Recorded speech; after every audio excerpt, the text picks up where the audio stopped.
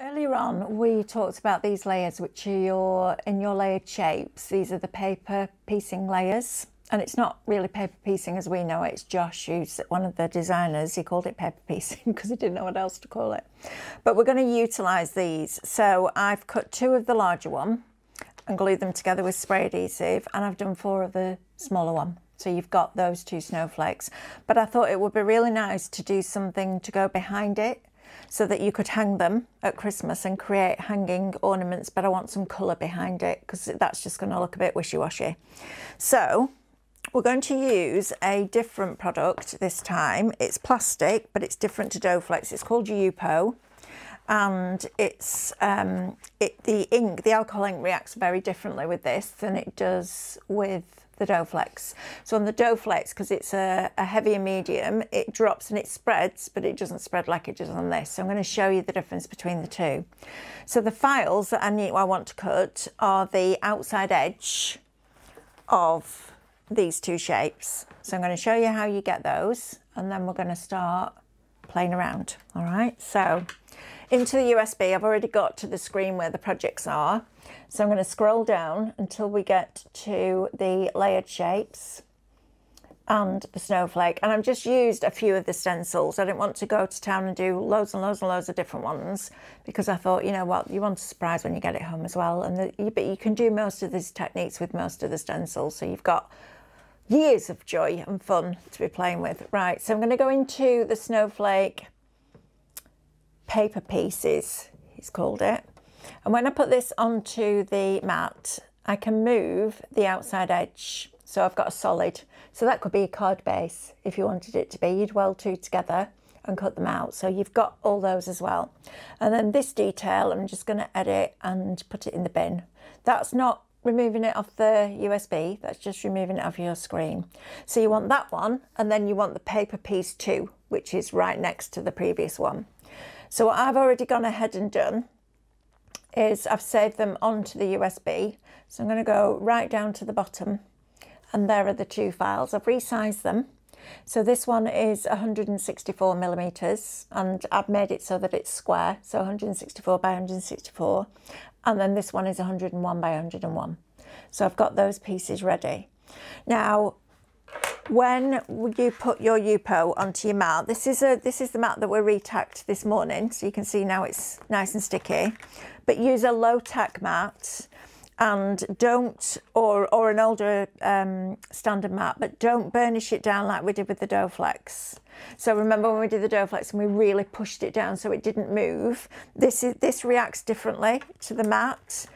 It's very much like if you put Pro Paper on your mat, it sticks differently to if you put Super Smooth on your mat. It's the way that it's made, it's what it's made for.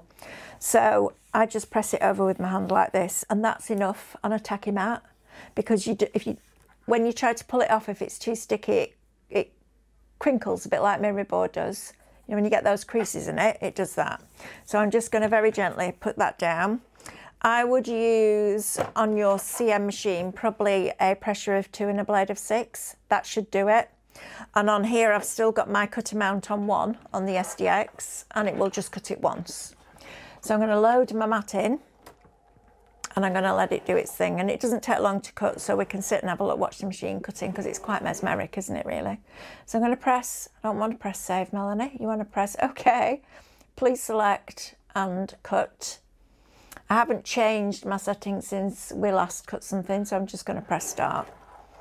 And less than 2 minutes, those 2 pieces will be cut.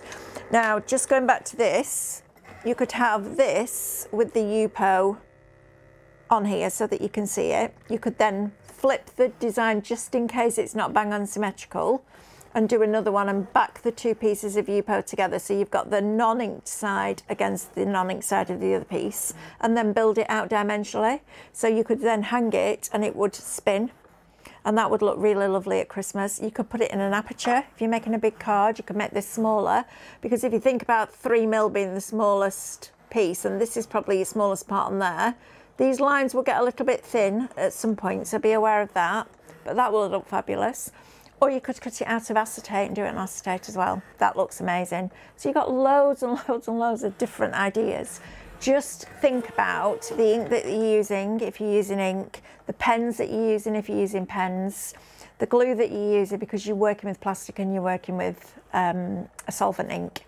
So just think about what you're using before you start your project. Don't get halfway through and go, oh no, I can't use that glue. So just work it through before you start.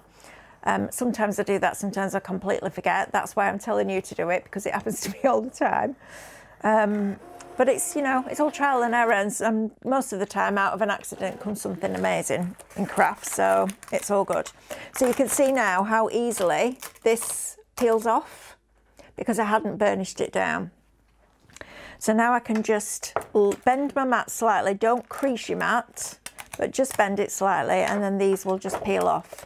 Now, I have two that are already dry, but I really want you to see alcohol ink on Yupo, because the first time I saw it, it made me want to buy, well, I did, I went out and bought every alcohol ink, because it just blew my mind. I was like, what is that product? I need to have a play with it. So I want to show you what it looks like. So I'm going to work on this board again. And it's interesting with the alcohol inks, because when you drop it on Yupo with some of the colours, you get to see what colours it's made up of, because it splits. But it splits in a good way, not like, you know, a cake mix splitting. So it's a good thing.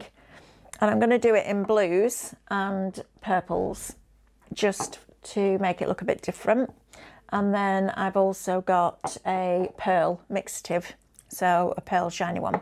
Move those out of the way because they're completely in your way and you can't see what I'm doing. So I'm going to start with cloudy blue. This isn't a pearl one, so I don't need to bother shaking it. And I'm just going to drop this. Now watch what happens when I drop this. Can you see how it just spreads by itself? Look at that. It's just getting bigger and bigger and bigger and bigger and bigger. It's fabulous. And it's splitting now, so there's a brown coming out in it as well. And with this, you can do this because it moves. It's not like it's not going to end up looking dotty, even though you're putting dots down, because it moves so much. I'm just going to hold this up slightly. So I'm going to lift it that way. I don't want it to run. I might lift it up that way, like that. I'm going to lift it up towards that zoom camera so that you can see what it does. Can you see how it's splitting and the colours are coming out? It's absolutely amazing. I love it. And every colour's different. So we are trying to source this because I found it's a really heavy weight. So I bought some the other day that was a heavy weight, thinking it will be brilliant. Can't get it off the mat. And it doesn't move like this does. So we're trying to source this particular product. It's not true Yupo, but we are trying to source, because I found that this is even better. So I'm then going to drop on some turquoise. It's called turquoise. So I'm not just, you know, that's the actual colour if you want to replicate this. And again, I'm just going to go over the top, and it moves. Can you see how it creates a cell within a cell then? It's fabulous. I could spend hours doing this. I love it. It's one of my favourite techniques. And I'm hoping that at some point we'll be able to bring this to you on Create and Craft, and we'll be able to bring it with the ink lily refills, because it's a really good way of using those too. So that'd be cool. But again, if you don't like the smell of alcohol, or you're not good with it, then you need to work in a very well ventilated area. If I start slurring my words later, you'll know why. No, I'm kidding. I'm kidding. It's not that strong. Right, amethyst is next. Now this is a really deep dark purple, and you might want to you're going to put a few layers on this. Look at this. I'm just going to literally shake that bottle and these cells, and I'm doing it quite horizontally because I don't want loads. Look at that. It fascinates me. I have no idea how it works, and I actually don't care how it works because I just love it. And that's not like me. I normally want to know how everything works. But I just love this. I will find out at some point, but it's interesting how the inks react differently with different plastics. It's worth having a really good play around. So I'm just really randomly just dotting here and there because it's going to move anyway. I have no control over it, so I might as well just put it down and let it do its thing. Okay, so I want a little bit less purple. So if you overdo it and you think it's a bit too purpley now, you can go over with another colour because it moves it.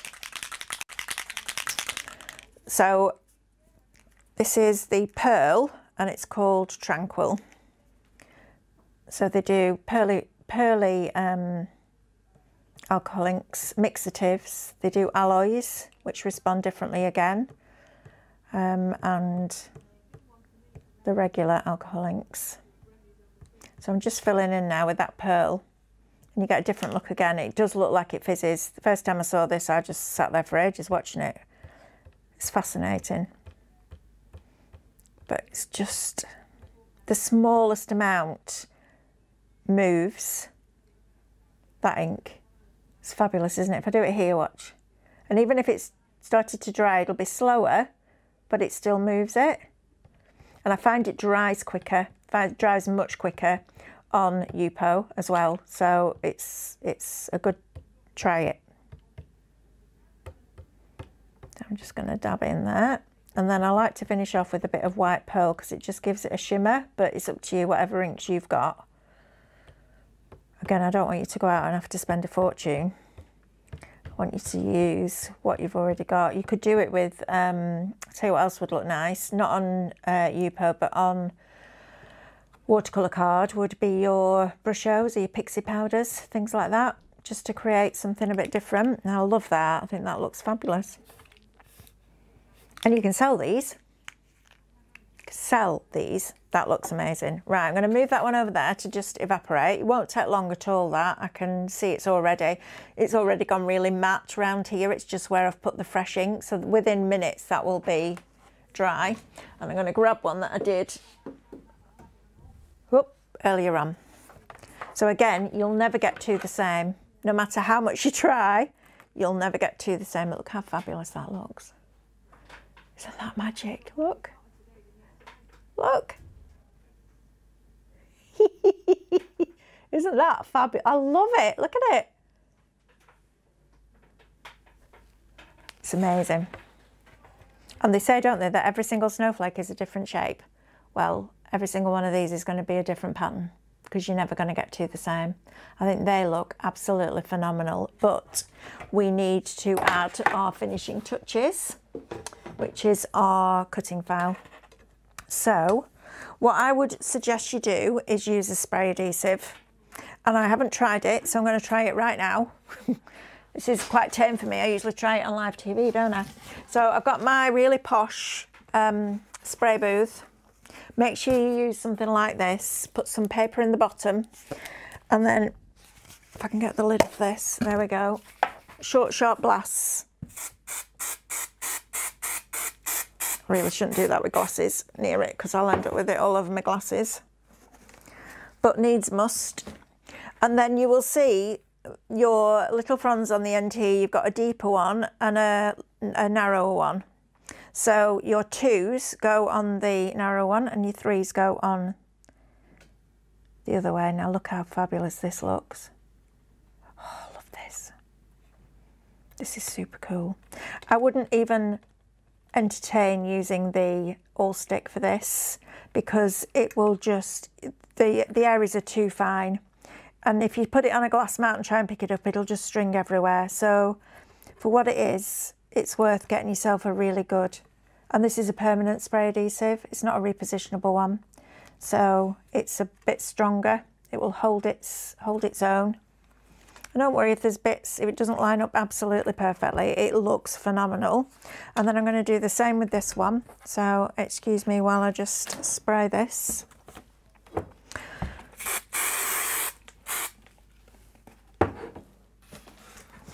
Please don't do that. Please go outside with your box. I will, it'll be fine.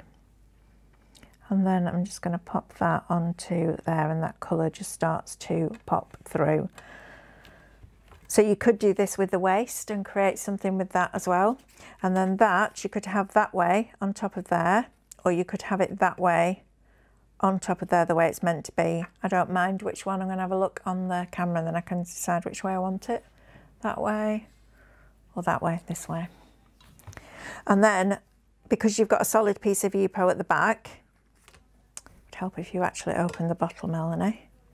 You can then use your all stick on the back because it's a solid area. So that will make sure that that holds in place, and I'm going to go there. So you could have another one of this and glue them back to back, and then you could make this smaller and do another one on top, do maybe a single snowflake out of your Yupo, and just have a hanging ornament that then hangs for Christmas. But how fabulous is that? That on the front of a card would look really different without having to go out and spend a fortune. So it's Yupo, alcohol ink, which you might already have, and you've got that fabulous ornament or front of your card or scrapbook page embellishment, or put it in a box frame. But that looks amazing. So I really hope you enjoyed that. I know it took a little bit longer than the other tutorials, but I just thought it was nice for you to see from start to finish. And I'm just going to bring these other ones back in now so that you can see. I don't think I've got any areas where it's tacky enough to put any foil on, but you could do that. You just have to gauge the time right. But look how lovely that one looks now. It's great, isn't it? Get the shimmer and shine on that. And nobody will have a clue if they're not a crafter how you've done that. It's great fun. So have a play, and it's perfect for putting all your stencil designs on top of. So get yourself some alcohol inks and some Yupo and have a really good play. We'll come back in a minute. We'll do something completely different.